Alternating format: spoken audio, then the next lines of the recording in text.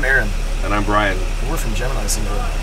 These are crazy tour stories. Okay, so on the last tour we went out to Drowning Pool. And it was our first experience with having a bus. And we were, I guess, renting to own.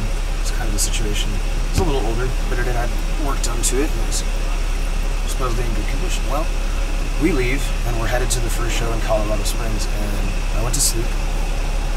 And I woke up thinking we were at a truck stop, and I look out the window, and there's a freeway, and I look out the other window, and there's a mountain range. And I thought, this can't be good. Surely enough, the bus had died on the way out of the rest area.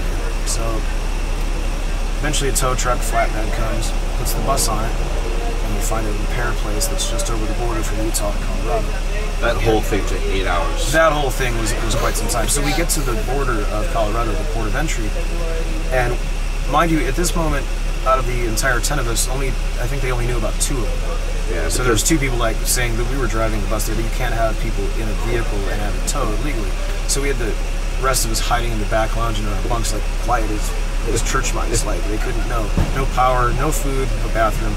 We get stuck at port of entry because the tow truck driver didn't have the proper paperwork to cross the border. So we stayed there for about 7 hours, like Anne Frank. Back of the bus. Yeah. The repair place was 11 miles down the road, so they had to call a tow truck from Colorado to come to the border, take our bus off, put it on the other truck, tow that truck across the border, then switch it back to the other tow truck to go 11 miles down. At which point we find out the engine had seized, and we got a cargo van for the rest of the tour. Cargo van and a U-Haul. And a U-Haul. We were rolling with an entourage. We had to rent a U-Haul that had a tow hitch, like a tow trailer, and we had a passenger van, and that was a 12-passenger van. But luckily, I mean, in Grand Junction, Colorado, we found a place that had, I mean, the fact that we found these 2 vehicles was a miracle, because, I mean, there was, out of an entire lot of U-Hauls, there was only 2 trucks that actually had the square peg that could accept our tow hitch. Yeah. And then in the entire city of Grand Junction, on a Saturday, there was only 1 uphill both ways in the snow. Yeah, we somehow made it. Like, we did the rest of that tour in a passenger van.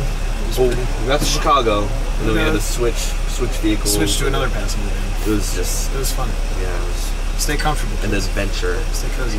And I think the tour before that, Danny ended up getting locked in the bathroom in the back, and was kind of like knocking on the door and texting us, and we go back there, and we had to shimmy open the door with pocket knives, screwdrivers. And I think he Snapchatted the entire experience. We're like sticking things under the door, trying to get a two-way thing, and we eventually broke them out. It was good.